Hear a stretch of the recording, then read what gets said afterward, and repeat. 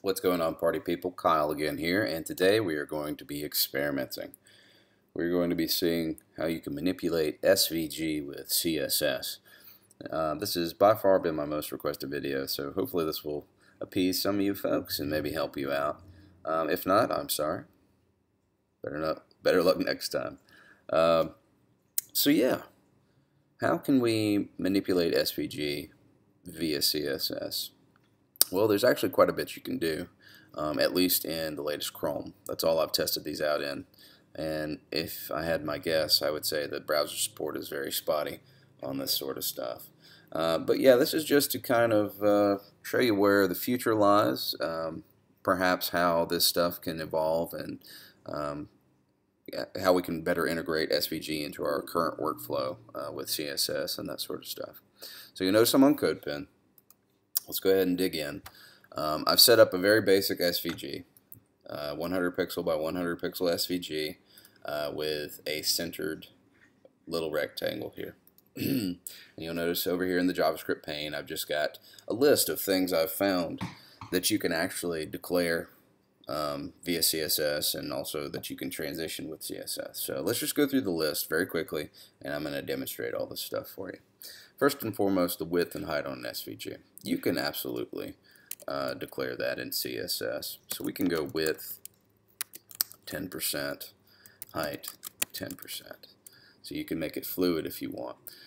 You will notice that, and actually let's go ahead and go down to the second one here, is the background on an SVG. So just so we can see what we're doing, you can declare a red background. You will notice that by default, this smaller rectangle is completely centered within your overall SVG element. If we try and make the SVG itself fluid, then it skews, it doesn't work. And the way we remedy that is to strip out our, or actually you don't even have to strip it out. You can just leave your default width and height, and then just give it a view box of 0, 0, 100, 100. And you will now notice that it scales. And essentially, if you don't declare a view box, then you're not declaring an artboard, if you're thinking in terms of Illustrator.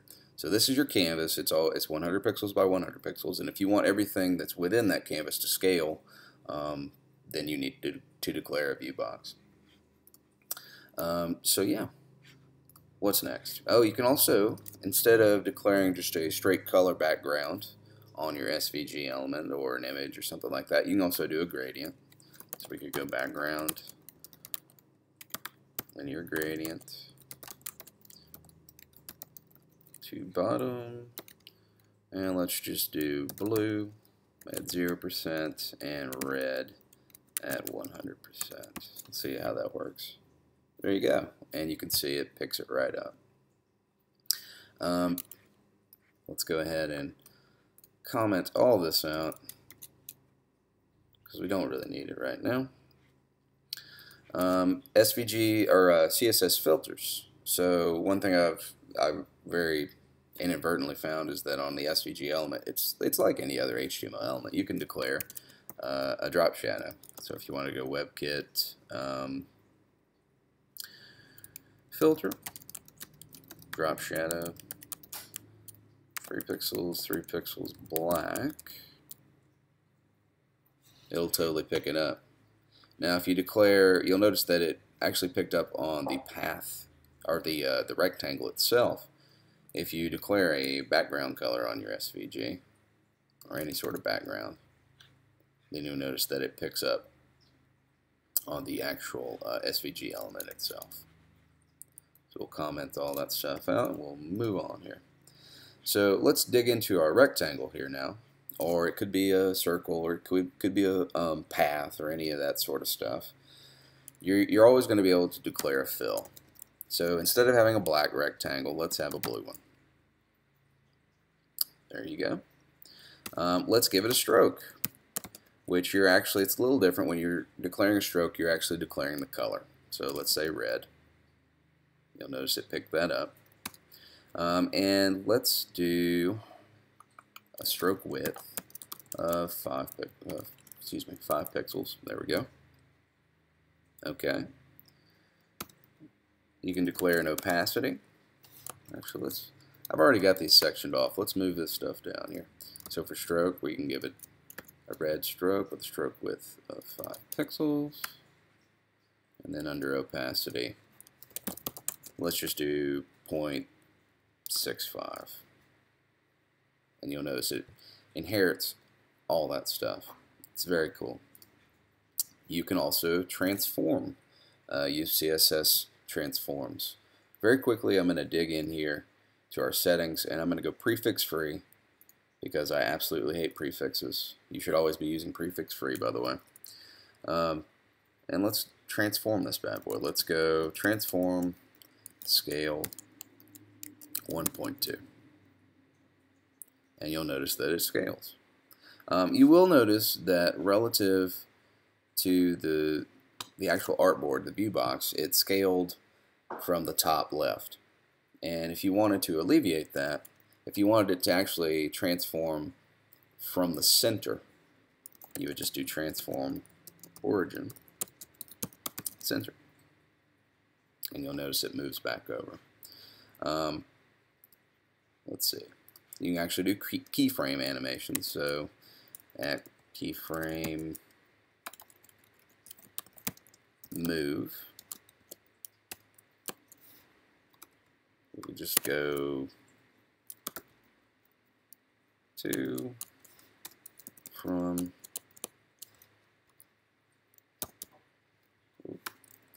background blue, background green, and then to test this out, let's just give it a hover. So let's go SVG hover rectangle animation move 2 seconds.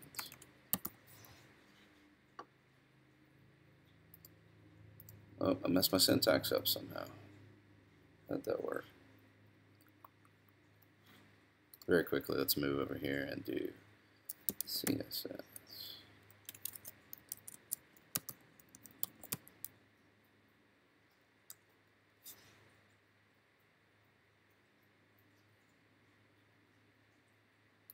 Wow, that's slowing to a crawl. Let's not worry about that right now. Anyway, trust me, you can definitely animate. We're going to comment that out. Okay, gradients. How would you declare a gradient on your lovely SVG element? Well, you can't give it a CSS gradient. That's just not a possibility right now. Maybe someday in the near future. But what you can do is you can embed any sort of gradient within your SVG and then call that in your CSS. So we have defined a linear gradient with an ID of gradient here. So all we have to do is give it a fill and a URL of pound gradient, and you'll notice that it picks it up. Let's go back up here, and I'm going to comment this stuff out as well. Just because we don't need it right now.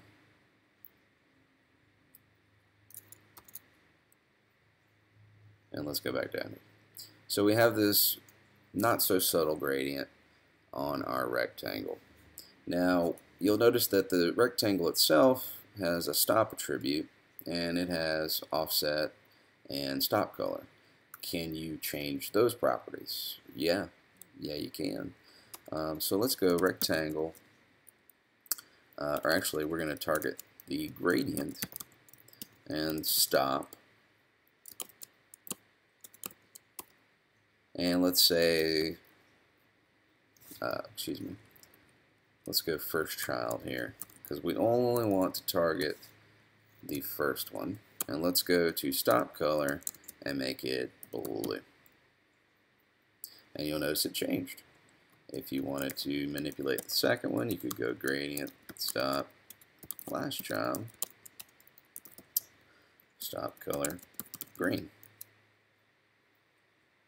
There you go. And you can change those on hover as well. You can transition those. So let's go SVG hover. SVG hover. And you'll notice that once you hover, these gradients change, and you can actually transition those as well. We can go gradient, stop, transition, 0.5 seconds all, and you'll notice that the gradient changes on hover.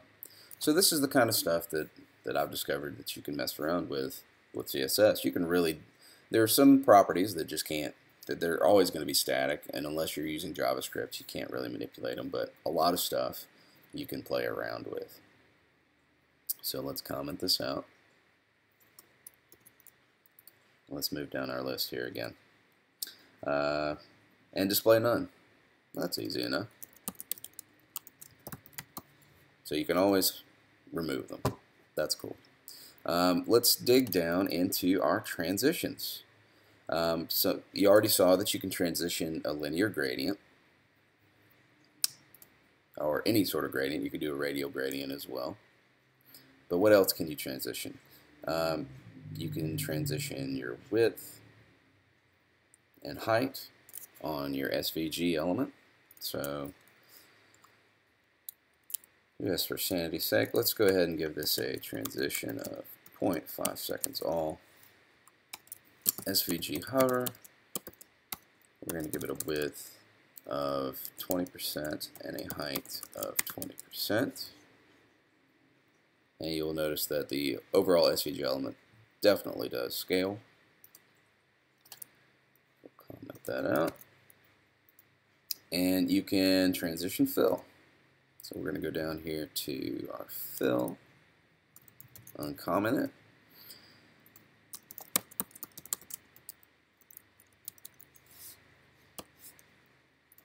And actually, just to save time, let's go ahead and give a universal rectangle with a transition of 5 seconds all.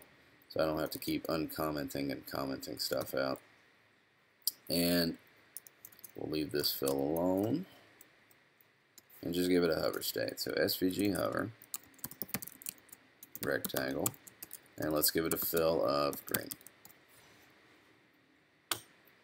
You'll notice that that transitions very nicely.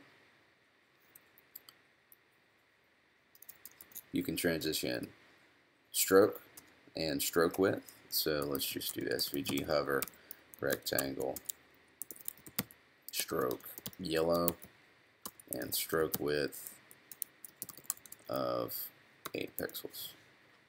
So let's hover over this again, and you will notice that it picks up on all that stuff.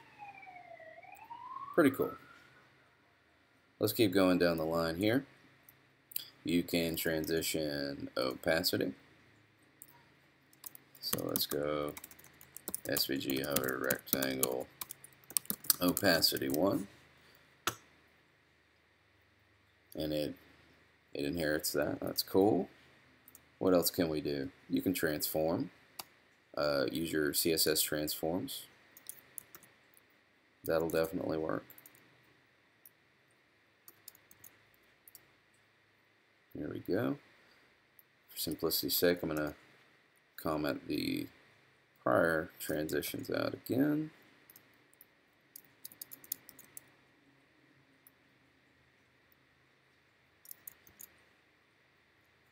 Okay. So now we're back down here to transform. So let's go SVG hover, rectangle, transform, scale 0.8. And sure enough, it is transforming. It is scaling. You can also do a rotate.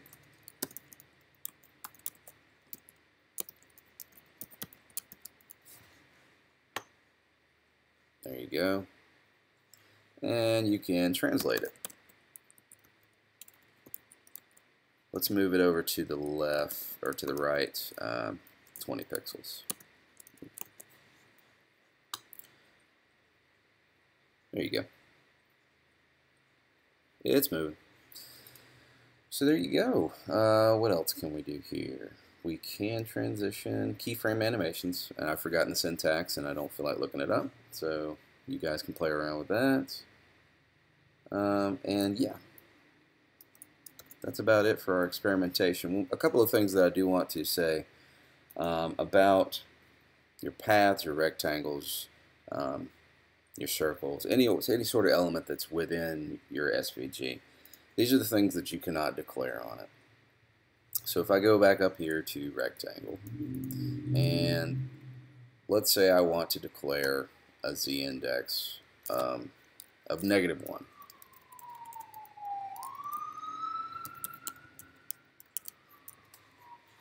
And I wanted to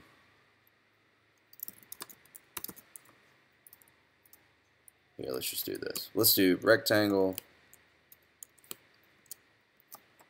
first child,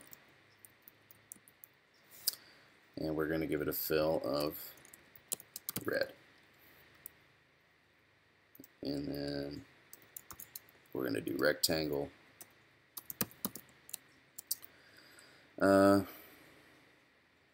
last child, a fill of blue. Okay, and let's transform this one.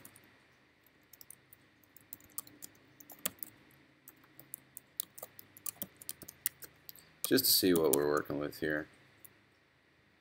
There we go.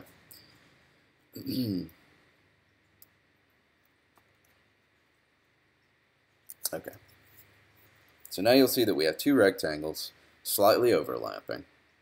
And let's say that I wanted this blue one to overlap this one, or to go behind the red one.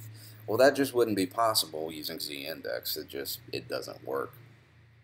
In order to actually move these elements, the layered, excuse me, I can't even think. If you want one to be on top of the other, that is not that way by default, then you would actually have to reorder these things in your HTML. So you would have to do that via JavaScript.